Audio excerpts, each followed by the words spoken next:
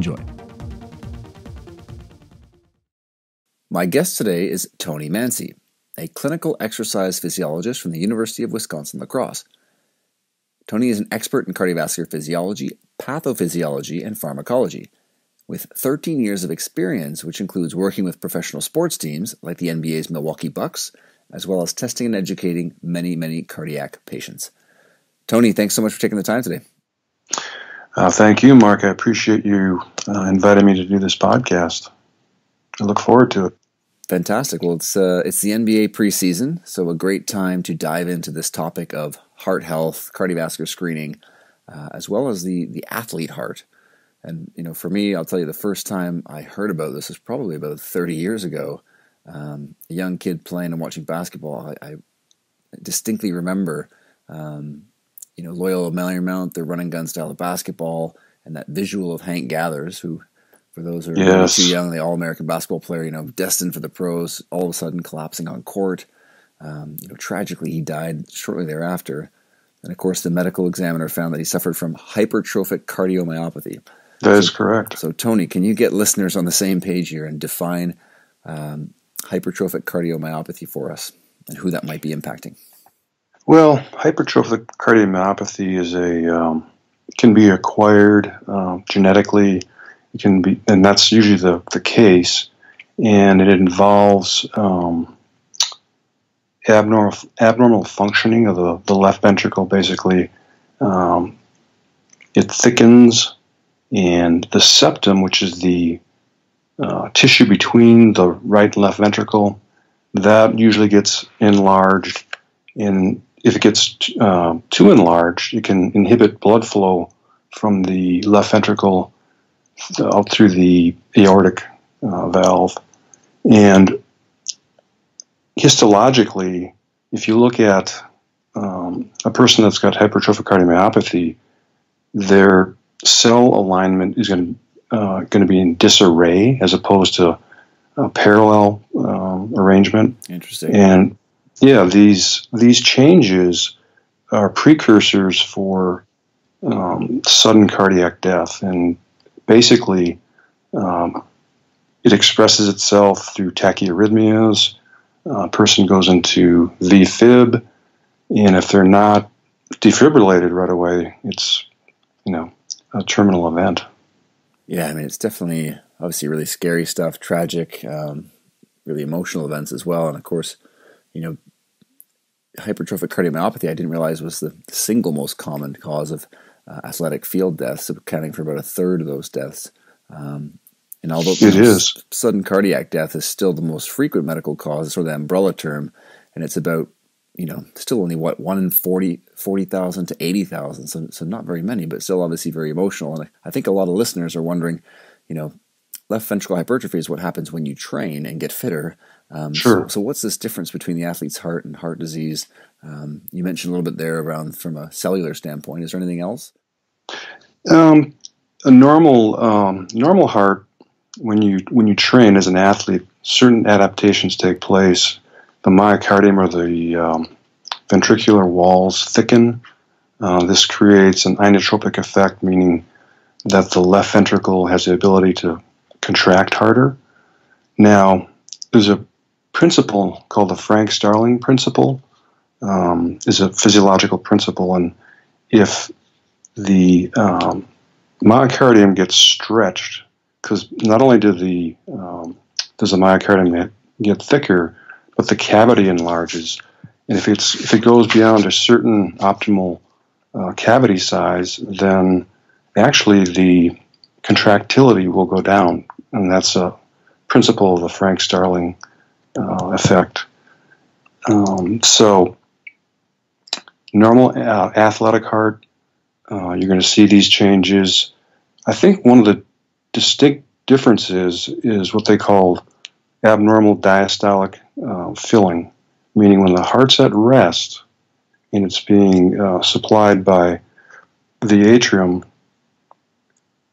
with blood. In a diseased heart, it gets stiff. The ventricle becomes stiff, and Gotcha. It will not accept the proper amount of blood.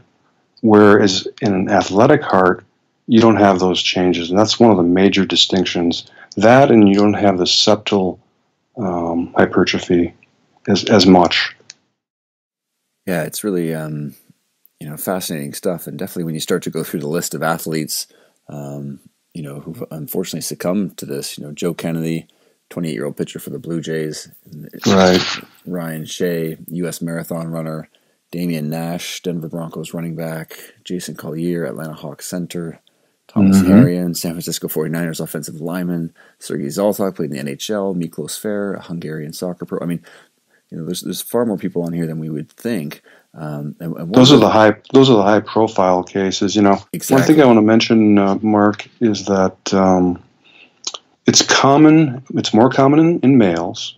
It's more common in African American males, and surprisingly, it's more common in men's basketball and soccer. Interesting. Yeah, that's the epidemiology behind it. Yeah, it was good. It was dovetailing into my next question, because around sex differences, I noticed that in highly trained females, it rarely showed any kind of absolute left ventricle wall thickness. And, a recent study showing that 600 elite female athletes, and none of them had this, whereas, in that, especially that gray area of 13 to 15 millimeters. And, right. And you mentioned obviously men, and of course, basketball, soccer. Is there anything in particular in those sports besides ethnicity, background that might be predisposing? That's a good question. I don't know the exact answer to that. I just know that epidemiologically, that's what seems to be the most common in these type of athletes. And are there others? I've noticed some other sports as well. We saw, rowing and cycling, obviously, very aerobic sports commonly associated with the, increased left ventricular wall thickness. Right. But surprisingly, a lot of the power sports, weightlifting, wrestling, are not. They don't see these increases above 12 to 13 millimeters. No, you'd think so, but that's not the case. There's other etiologies. The most common is hypertrophic cardiomyopathy, and then the subset of that is hypertrophic obstructive cardiomyopathy, where you have that intraventricular septum really kind of inhibiting blood flow. Beyond that, the second leading cause is anomalous coronary arteries, where the normal coronary arteries, maybe there's a deviation from the origin. They could have abnormal shape or size, and this can lead to myocardial ischemia and then eventually tachyarrhythmias. And there's a list of things that we won't get into, but like you've heard of Marfan syndrome. Yep. That can be a cause of sudden cardiac death in athletes, and I'm sure a lot of your listeners have heard of it. It's an inherited connective tissue disorder. It usually affects the aorta, and the aorta becomes aneurysmal or it dissects, and then you've got a terminal event. Yeah, it's again fascinating stuff. And for someone like yourself, a clinical physiologist, if we continue to look at this from a sports lens to start with here, what would a preseason, whether it's an NBA protocol or even another sport, look like in general in terms of the tests that you might run and what those tests are looking for? Well, specifically with the Milwaukee Bucks, which I've been working with for the last 13 years, we're talking about these guys are elite athletes, and we use this is NBA protocol. They dictate what happens in terms of testing, and the first thing that happens is each player gets a resting transthoracic echocardiogram. And what that does, it defines the integrity of the heart, the size of the heart, the chamber size, the wall thickness, all four valves, whether they're functioning properly. And that's the basis of a transthoracic echo. Gotcha. Beyond that, do you have any questions about that, Mark? Just for the listeners there, so in terms of establishing baselines, is that sort of compared year to year for the players? Right. Now, the NBA requires this testing every single year, and it's, in my opinion, it's a little overkill. But you've got an athlete that's getting paid millions and millions of dollars, and they want to protect their investment. So they can do a baseline, and they can compare longitudinally whether or not they're for example, the echo, if they're having any significant structural abnormalities that may, come to fruition. Yeah, and what type of abnormalities might you pick up on a test like that? Well, like we talked about, abnormal thickening of the septum. You might pick up some valve disorders like mitral valve regurgitation, or a big one would be aortic stenosis. That can be really debilitating. So we look for those type of things. And then beyond that, they're required to take a exercise tolerance test with imaging, and that's called a stress echocardiogram. Mm-hmm. And they get on a treadmill, and we have them do a treadmill test according to the Bruce protocol, which every 3 minutes we increase the speed and the grade, and we monitor continuously their heart rate, blood pressure, and we look at, first of all, before they even get on the treadmill, they do a resting echo of the left side of the heart only, and they do it in several different views, and it looks at we're looking at the contractility of the heart. If you've got any issues with the blood supply to the heart's not going to be contracting properly, and that shows up at rest and at peak exercise. So an athlete will get on the treadmill, and gradually every 3 minutes we increase the speed and the grade, and we want to get that, according to NBA protocol, their heart rate has to be above 85, and they like more towards 95%. At that point, when we hit that parameter, there's an abrupt stop. They lay back down in bed, and there's an echo person right next to the bed that does the resting echo and also this peak echo. It's a sudden stop. They image the heart at peak exercise, and they can look at the wall motion, and they can determine whether or not there's any abnormalities in the contractility of the heart. So those are the two big, the resting echo and the stress echocardiogram, that we can look at and see if there's any, abnormal wall motion or any structural integrity problems. Terrific. And, are there certain arrhythmias, Tony, that just require sort of monitoring by the medical staff versus, again, you mentioned stenosis previously, things that might jump out where the player might need to be referred for more medical testing? Well, what we're looking for, again, would be tachyarrhythmias. Now, most people, when you get them on a treadmill and you're monitoring, they might have premature beats, atrial premature beats. That's totally normal. You're secreting more catecholamines when you start to exercise, and makes the myocardium more irritable. But we're looking for, especially when they're exercising, does their blood pressure go up on a linear basis, the systolic blood pressure? Because the normal response would be, with increasing workloads, your systolic blood pressure goes up. Your diastolic stays about the same, and there's plus or minus standard deviation, maybe 10 beats a minute. So that's one of the parameters we look at, along with the contractility of the heart. Fantastic. Well, we've definitely covered here the athlete heart, hypertrophic cardiomyopathy, and how a medical staff, for a professional team or collegiate team would be screening for this. Sure. But maybe we can zoom out here a little and talk about how, exercise is indeed obviously one of the most powerful tools for improving heart health.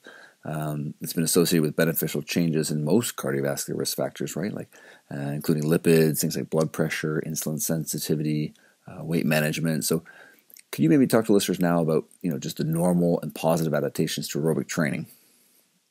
Well, sure. Centrally, meaning in the heart cavity enlarges, and that allows for greater filling capacity, and that would increase your stroke volume. And by definition, heart rate times stroke volume equals cardiac output, the amount of blood that's circulating at any given workload. So if you can increase the chamber size, increase stroke volume, then what happens is a trained athlete, their heart rate will decrease because you've got this cavity enlargement, but you're still maintaining the same cardiac output. That's one of the things that happen. On the periphery, meaning in your tissues, with aerobic training, you develop more mitochondria. Mitochondrial density goes up, as well as the capillary density. So your ability to extract oxygen is increased, and that increases your VO2 max, a measure of cardiorespiratory fitness. Yeah, so important for athletes, obviously, to have a baseline level of aerobic fitness, no matter what the sport, and of course, general populations as well, especially today with sedentary living being just sort of the norm and people not getting enough movement. Right. And of course, too many people. Excuse me, Mark. I just wanted to interject here. Yeah, for sure. I see more and more, but it's kind of sad. You see these younger people that are developing type 2 diabetes at a younger age, obesity at a younger age. And when I was growing up, my brothers and I were always active out playing. Now, unfortunately, people are on computers, they're playing video games, they eat at fast food places, and obesity is an epidemic. 70% of the population in the U.S. is considered obese. Yeah, it is amazing how in the last 4 decades things have changed so dramatically.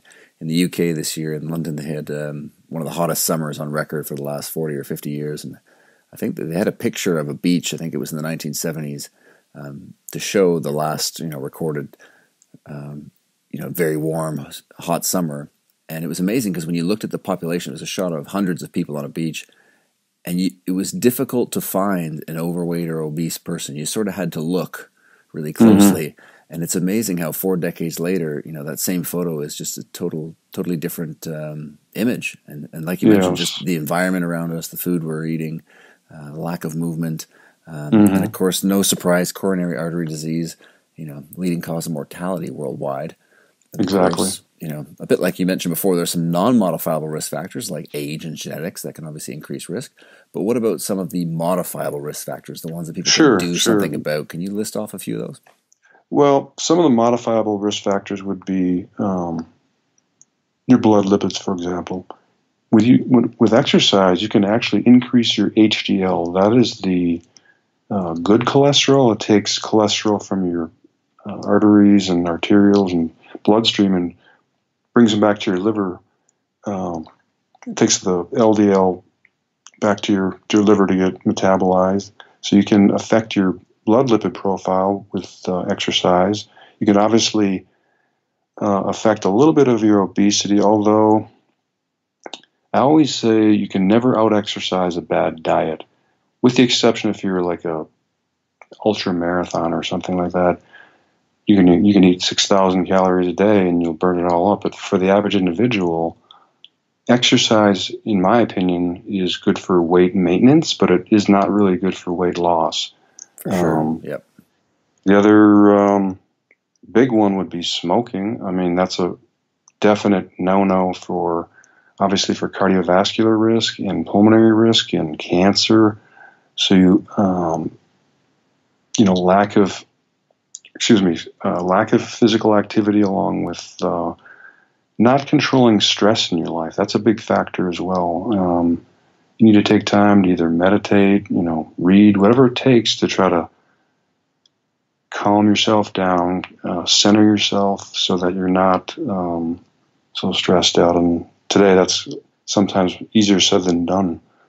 And you had mentioned some non-modifiable risk factors. You obviously can't change your age, your genetics, but you're born within a specific genetic profile, and you've got these other modifiable risk factors that you can either, you can manage them, and you can change the outcome of, the disease process if you're doing the right things.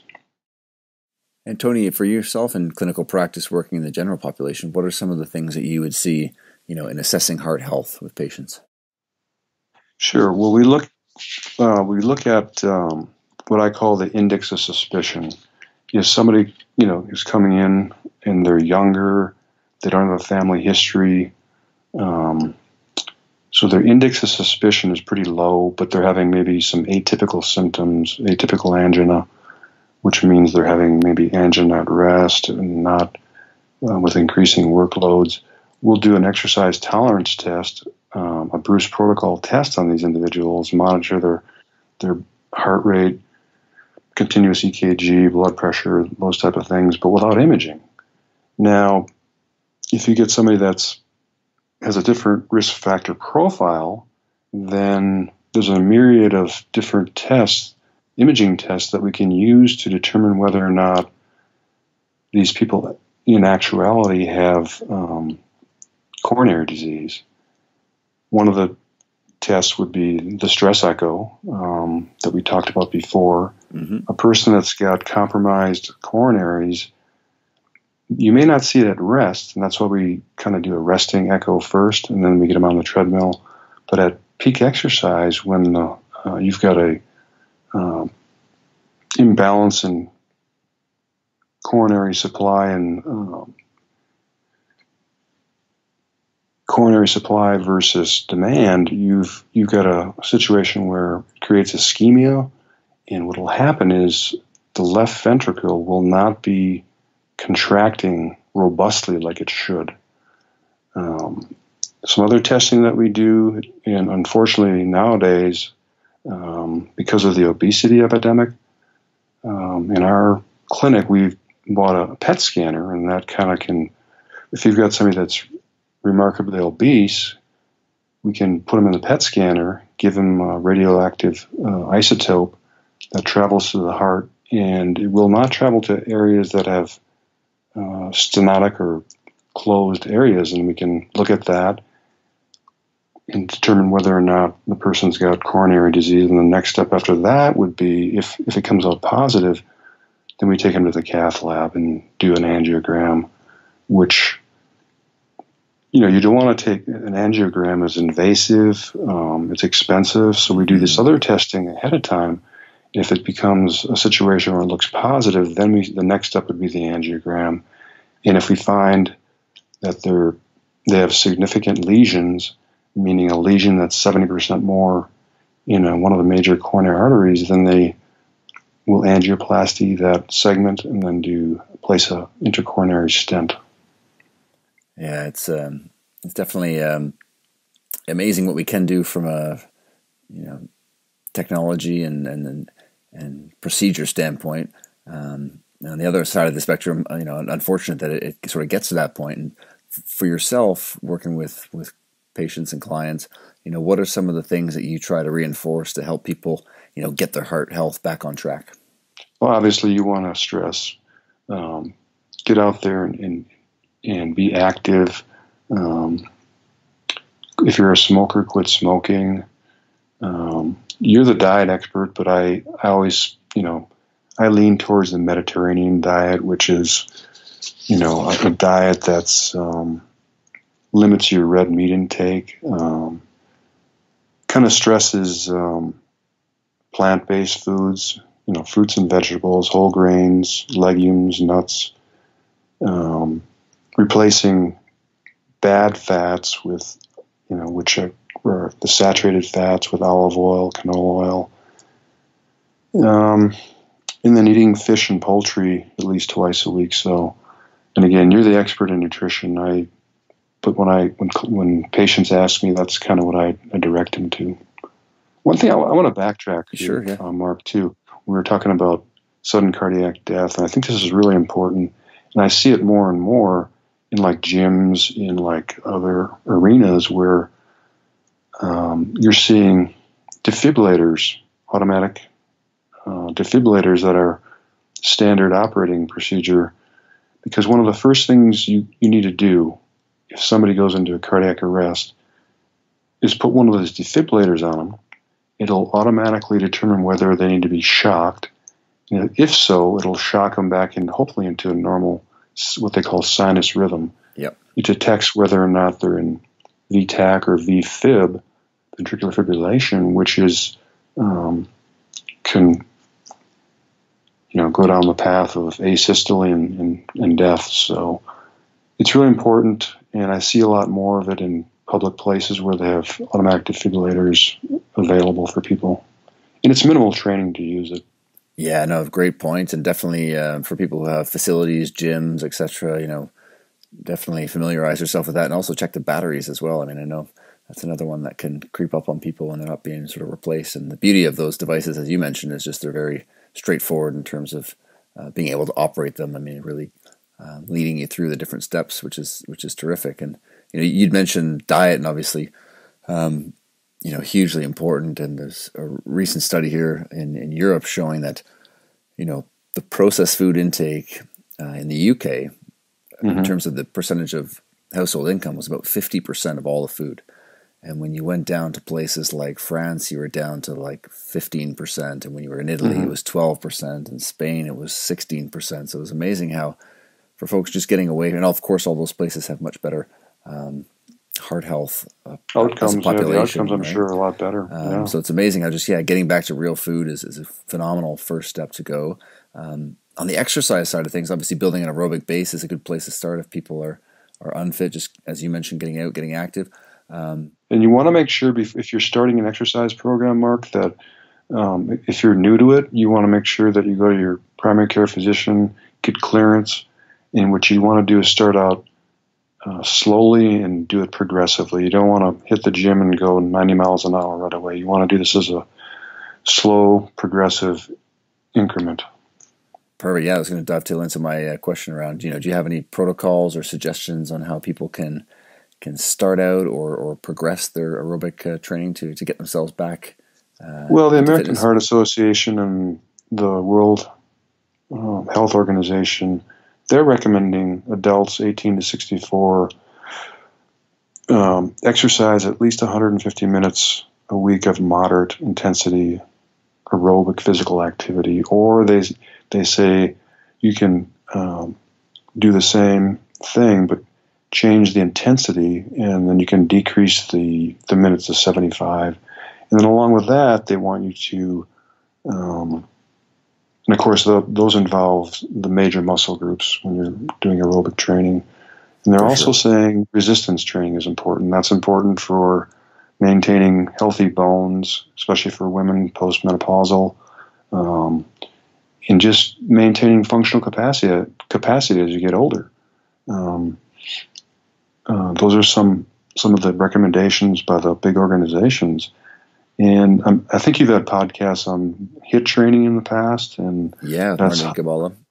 Yep, he's the Martin Gabala et al. Are the experts in that area, and that's a proven entity. They've done a lot of research on it. It's high intensity interval training where you can condense your workout from, you see people in the gym working out for an hour and a half. Well, a lot of people don't have the time to do that. And if you follow these protocols where you, for example, in my own experience, I'll get on a stationary bike, I'll ride at a moderate intensity for a couple of minutes, get off the saddle, and go to like almost 100%, capacity for about 45 seconds, and then sit back down on the saddle, have an active recovery, and go through that cycle for about 15 minutes. And they've shown that type of exercise pattern can really affect your VO2 max and also caloric expenditure. Yeah, it's great advice, and as you mentioned, time effective, which is terrific. And I was blown away by some of the notes and Martin's research around just even cardiac rehab in terms of the safety. Now, obviously, people want to get some support from their medical team, but that's really amazing as well to see that the improvements that one can make from a recovery standpoint are also really proven. Well, so another thing I want to dovetail into is, okay, as you're in your everyday life, I mean, I've worked at an institution, I work on the 8th floor, I've never taken the elevators. I don't recommend this for everybody, but I sprint up every morning. Now, instead of taking the elevators for the average person, start using the stairwell, and you don't necessarily have to sprint like I do, but Use the stairwell. When you park in a parking lot, don't park real close to the building. Park away. So you can do these things not passively, but make them part of your lifestyle, and then gradually build up your functional capacity. Yeah, it's such a great suggestion. I mean, definitely parking further away too. That's where all the open spots are. So that's definitely a great one.